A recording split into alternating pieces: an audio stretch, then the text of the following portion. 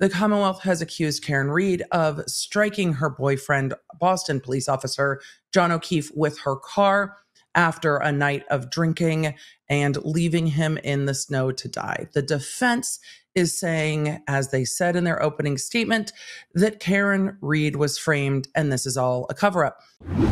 So after maybe 30 minutes, time is a construct, of testimony, Brian Higgins was done on the stand. Yannetti really followed up with him about throwing away his phone, taking out his SIM card and breaking it. If he did that, he said, if I was going to do that, that's what I would have done. It's not even really an answer to anything. And throwing it away on a military base. My speculation is military base trash isn't going to get searched outside your home by law enforcement or members of the public.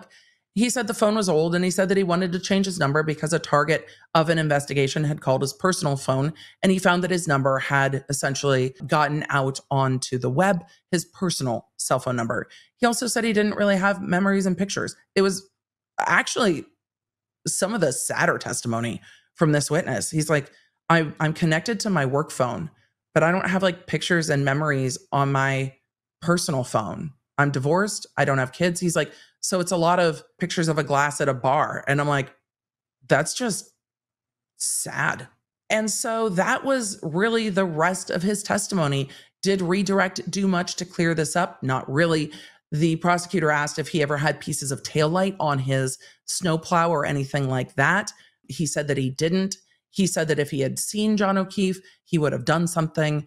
And that's really the end. Nothing tremendously new or groundbreaking from that testimony other than he did in fact throw away his phone on a military base. Look, I don't understand the amount of butt dials, phones that are gotten rid of, though it's clear that this phone was gotten rid of after the order to turn over the phone had been denied. It doesn't make it look much better. Getting the new number the day before the preservation order goes into place doesn't look good. It's not a coincidence to me because both Brian Albert and Brian Higgins got rid of their phones the day before they were ordered to preserve them, or Higgins rid of the phone number but kept the phone for a while. It's just such odd behavior. He didn't back up anything. He's like, the phone is gone, the backup's gone. Brian Albert's like, I traded it in, got a new phone. I don't know what you're talking about.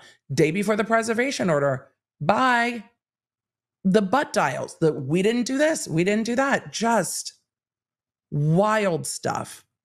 And then at the end of Brian Higgins' testimony, the prosecution is going to be calling John O'Keefe's niece and nephew and or both.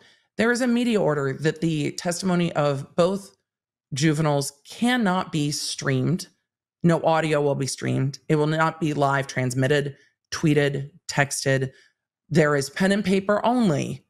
And that is what will be allowed to later be reported from in the courtroom. For deep dives into the stories that I covered here, you can find them on my YouTube channel at The Emily D. Baker and The Emily Show podcast. I stream every Tuesday and Thursday. The podcast goes live on Wednesdays. And if you want to stay in the loop with everything I'm doing, receive the fastest notifications out there, and get more Law Nerd community, join me at lawnerdapp.com, our free app for iOS and Android.